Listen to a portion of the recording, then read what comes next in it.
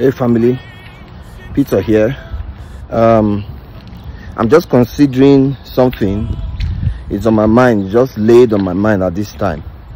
We're looking at corruption in Nigeria, and we're seeing how this has eaten deep into the psyche of the nation. Let me put this collar down here. We have seen how corruption has eaten deep into the psyche of this once virile nation. And I'm wondering, how do we bring this to an end? How does this hydra-headed monster find its rest? You see, when you go around the nation, every institution of our nation is bedeviled by this beast, corruption. From the police to the judiciary, our politicians, the executive arm of government. Issue that has to do with the end of corruption. Now, it becomes very important for me as a preacher of the kingdom of God that this monster that has crippled the nations, it has actually been muted. It has actually been destroyed by the cross.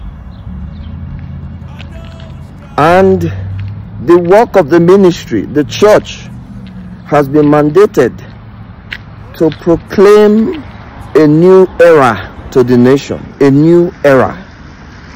I'm talking about the era of the reign of Christ, and the reign of Christ with the destruction of sin, corruption, which is an expression of sin. As I'm talking, let the scripture come to your mind. Righteousness exalts a nation, but sin is a reproach to any people. You want to know where sin reigns, and you want to see where corruption has taken its reign over the systems. That's how we see the governance, the ruling of sin. Now, here is what I'm saying. As the body of Christ, we have been mandated with a responsibility to make strict adherent followers of the teachings of Christ. We have been mandated with the responsibility to help the nation find her place in God's trans-dispensational plan to lead the nations on the earth. We have also been mandated with the responsibility to teach the nations to observe, to do all that our Lord has commanded us. It's very important for us to recognize that the demand to deliver on the Great Commission will require that we check that monster called corruption. Sorry, my hand's a little painted here. We're here to check the monster called corruption. It's very important that we awake to our responsibility to check this monster. And how do we do it? We do it by the preaching of the kingdom of God.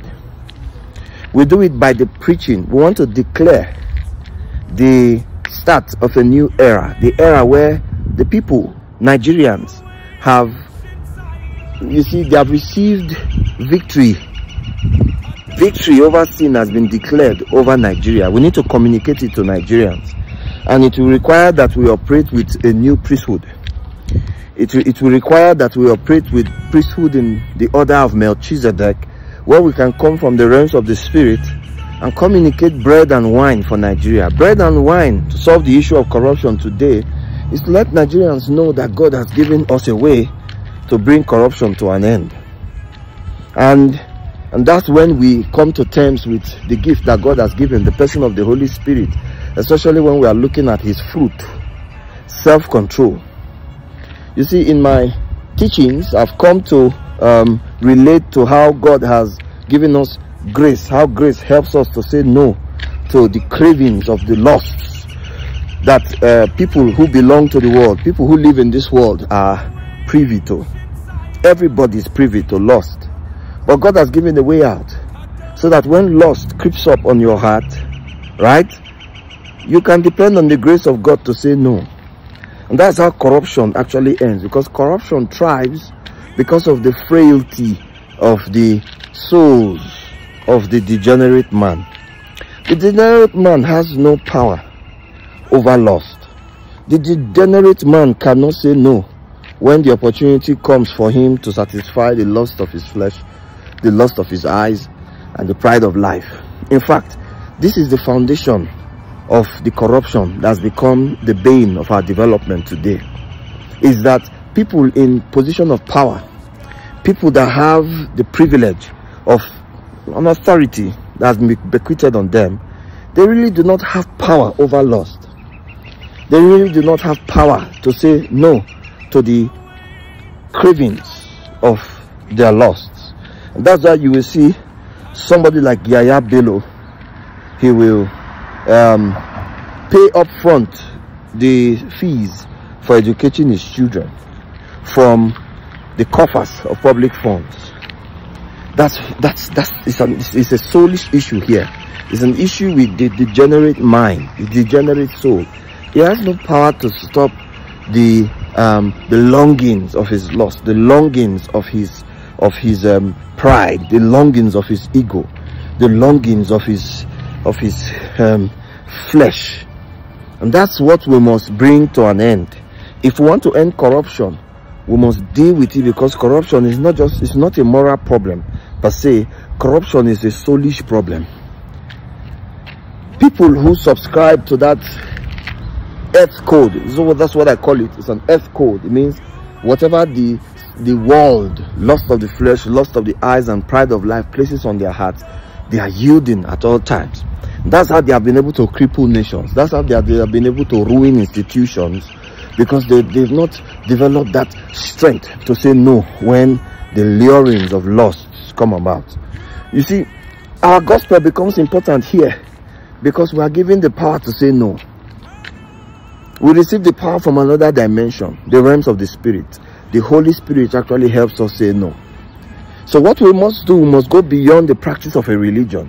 We must go beyond the practice of Christianity, and then we must begin to teach people how to lead this life that puts sin and all the things that build up from lust, to put them at bay. The self-controlled life. This should be what the church should promote in the nation. A nation that's bedeviled by corruption needs the gospel preached to it. And the gospel is good news that God has given his grace to help you say no to sin. So the campaign to end corruption must be strategic, in that it runs among our streets. It runs amongst the alleys of our universities. It runs within our government parastatals, runs within the hospitals, runs within the police stations. We are declaring victory over sin, and we are promoting self-control as what everybody needs to be able to live an upright life. This is the work of the ministry, and it will require more like campaigns and mobilizations, just like a politician. But now we are bringing up a new government. We are bringing up a new government that deals with the conditioning of the morality of the people. You want to condition the morality of the people. You want to condition their souls. Beloved, this work is the reserve of the church that is assigned to Nigeria. The body of Christ that is assigned to Nigeria has the responsibility to announce this military victory over sin. That's how we can end corruption. We're actually ending corruption by the grace of God. We're not promoting a religion. We're promoting dependence on the Spirit of God. My God. Dependence on the Spirit of God to live above the frequency of corruption. We are promoting it as our work. It's actually the work of the ministry that God has given the church to carry out amongst the nations. If we must bring the scourge of corruption to an end, we must promote the Holy Spirit inspired life. That means we must help the people see their nakedness. Help them see their nakedness as people who are devoid of the Spirit of God. Help them see how naked they are, and help them see how God wants to cause them to stand. You see, it's because they don't see this. That's why everybody's trying in his might. You try your might to get into a political office, and then once you are there, you see that you are a slave to the cares of the world. You see that you are a slave to the world, the system of the world. And this must stop. If we must uproot this demon that has scourged our nation, we must begin to propagate the gospel, to preach the gospel in a way that can help the degenerate man find a way to stand by the grace of God. This is very important because it will require that Nigerians receive a new birth. So we are promoting the new birth as the way to come into that realm where you now cash into the help of the grace of God. You see, I'm not talking about Christianity here. I'm not talking about making people a part of a Christian church. I am promoting a new order, and this new order is mobilized by the church. The church assigned to our respective cities, we are earmarked with the responsibility to carry out these campaigns so that we can leave the presence of God within the institutions, and then people can know how they can actually find counsel when they, you see, if you are working in a government parastatal, you must be submitted to the counselors, the body of Christ that have presented the presence, God's presence in that institution. I don't know if you understand what I'm saying. It goes beyond the church. I'm not talking about what happens in the church now. I'm talking about what happens in the alleys of the government secretariat. I'm talking about what happens in the boardrooms or the board building of universities. We want to put the presence of God there so that the people can present within the institutions that will help people go through the process, of implementing the Spirit-inspired disposition to life. It's very important. Take the gospel to where the gospel is needed. Do you understand? Take the gospel to where it is needed. The doorstep of the politician, the doorstep of the lecturers, the doorstep of the students. We want to start developing the culture of dependency on the grace of God. This is the only way we can bring an end to corruption. And this is exactly what the kingdom of God is about. The kingdom of God is about producing gospel church states within the nations, amongst the nations, states that are void of the expression of corruption. It's possible if we believe this gospel that I'm preaching. The gospel takes the believer out of the four walls of a church and presents believers within the systems of nations, where we can establish frameworks that will guide, or guidelines that will guide the operation of people within these institutions. It becomes very important for us to recognize that this is what God wants of the church. The church assigned to Nigeria was saddled with the responsibility to ensure that Nigerians have become Christ compliant. The church assigned to every nation, because as I'm saying about Nigeria now, I want you to look at every nation. We must have our own presence in the institutions, and we must begin to propagate, advance the things that border around the governance of righteousness. We want to get the governance of the nations. We want to establish righteousness as the policy statement that the nation is making. Very important. Now, you see what I'm saying? It might be shoved aside by religious people who have practiced their religion for so many years, built their thriving empires and institutions, and all they have succeeded in doing is to supervise the ruin of nations, supervise the growth of corruption. Many of them may shove what I'm saying aside, but if you shove what I'm saying aside, there's no way you can shove the next religio-economic system that is presenting just beyond the borders of democracy. I've announced it because it's become very clear to us. We've understood by the books, and we have seen the telltale signs of the end of an era of the Western Antichrist, the end of the era of democracy. We have actually beckoned or heralded the start of an era of Easternization. We are seeing a new religio, socio-economical, political twist. It's coming from the kings of the East, and they are coming against the backdrop of the frailties, the failures of the Western system. The East is rising against the backdrop of the failures of the Western system, and it's becoming clear now that the Western system actually failed because of the frailty of the human soul. And we're looking at corruption here, the frailty of the human soul.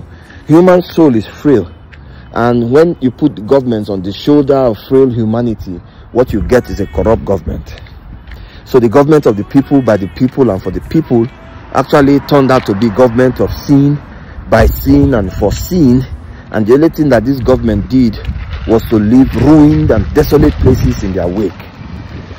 And so these rising Eastern kings, they are promoting socialism. They are promoting social communism. Let me not say communism, because many people in the West have looked at communism as something that is evil. But I want you to look intently that this rising or emergent economic system, political system, that's why I put all the word together: social, political, economical, religious system, is going to promote I want to call it technocracy. I've talked about technocracy, and we'll see how technology will play its part in strengthening the institutions. Technology will be made to play its part in the strengthening of the institutions. Basically, because of the moral weakness of man, technology will be incorporated into the institutions to ensure that the decision-making process, the choices that men make, will be technocratic. Technocratic in that technology will influence much of the decisions. In the government, technology will influence most of the decisions. In banking, technology will influence most of the conditioning of the banking system. In the policing, technology will influence policing. And that's what we are going into now. Basically, we are seeing that man's human might cannot secure good government. So technology will be incorporated or adapted into the human setup, human moral, psychological setup. And you see, what I'm saying is still very difficult for many people to understand, but there's no way you run away from it. If you reject the message of the kingdom that I'm preaching, where people of your nation, slaves to corruption, can repent and depend on the grace of God to say no, to receive the power to say no when the opportunity for corruption comes about, there's no way you will reject the technocratization of your nation. There's no way you will reject the coming wave of technocracy. There is no way you will reject the coming wave of social communism. There's no way you will reject the final expression of the system of the beast. We're looking at the beast system, and the beast system is actually any system that man is running today, any system that rejects the reign of Christ, any system that rejects the adaptation of the principles of the kingdom of heaven into the way nations are governed. That system is Antichrist. It's beast system. That's the system that we are in today. And this beast system is evolving. Democracy is just one stage in the evolution of the beast system. What did he leave behind? He left desolation. He left ruin. He left corruption. He left sin in his trail. Systems that were built on the back of sin. That's what he left in his trail. The next stage is coming, is the final stage, and is the stage of technocracy. You don't want to be standing without help when that stage opens up amongst the nations. When that stage comes upon the nations and new institutions are built, new systems are built, sometimes new nations are birthed. You don't want to be without the help that God has given at that time. That's why you come to terms with what I'm saying. I took my time, 20 minutes, to break into this issue, basically, if you listen intently, you will see that what I'm looking at is the birthing of the Kingdom of God Preaching Church. The Kingdom of God Preaching Church that will deliver priestly service in the order of Melchizedek, who came out of the realms of the Spirit, and then he brought bread and then wine that will condition the nations, because he wants to see the status of the nations change. He brought bread, the word of God.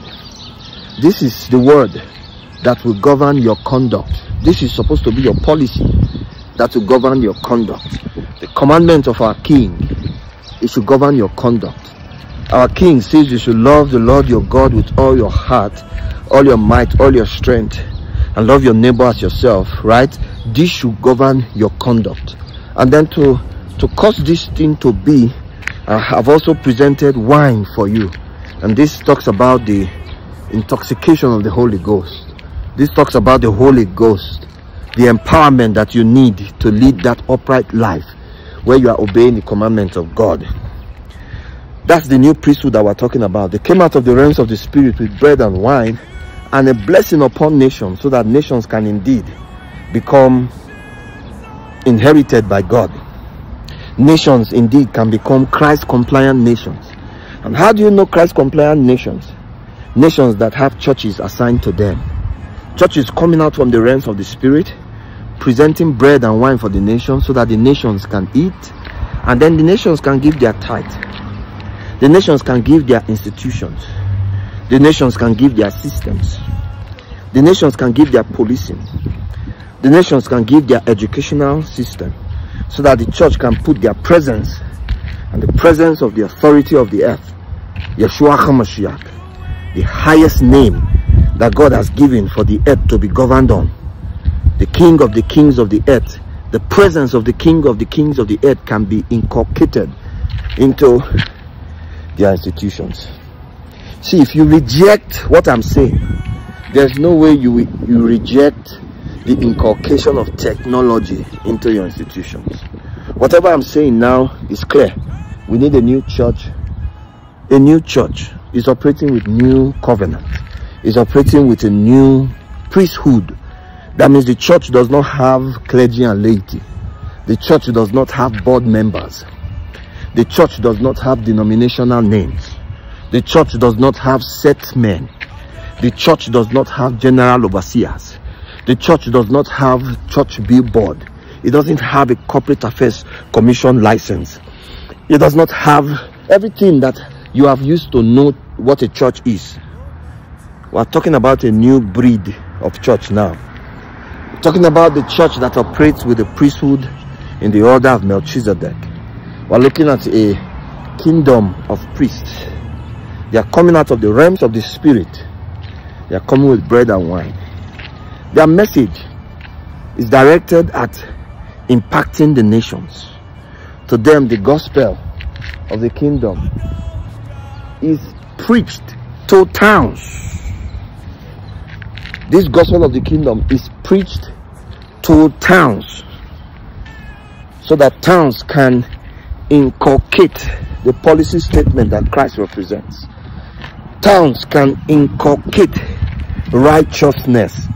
So righteousness is something that is adapted into the institutions of a nation, so that the nation can be posited in Christ compliance.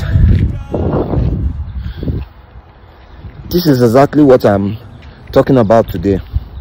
I'm talking about this church that represents a new day for the nations. I'm talking about this church that represents new wine for the nations. New wine.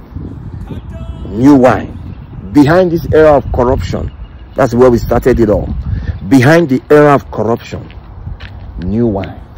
Behind the era where our police force are broken, we don't need cameras on their body. No, no, no. We need righteousness in their policing. That's what we need. We need righteousness in their policing. Righteousness in the heart of members of our police force.